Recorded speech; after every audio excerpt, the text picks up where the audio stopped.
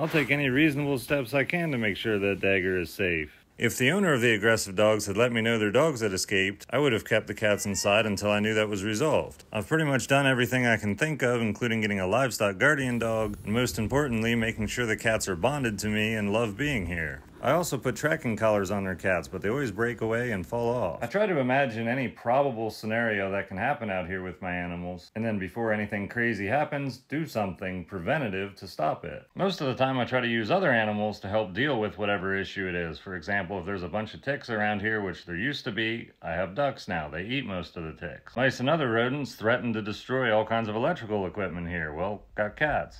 Cats are threatened by all sorts of wild animals, and so I have a livestock guardian dog to help prevent that from happening. Training the cats to stick around here really hasn't been too difficult, and it's successful most of the time. But they have their own instincts, they're prone to wandering. The more animals I have, the more likely something is to just happen to one of them.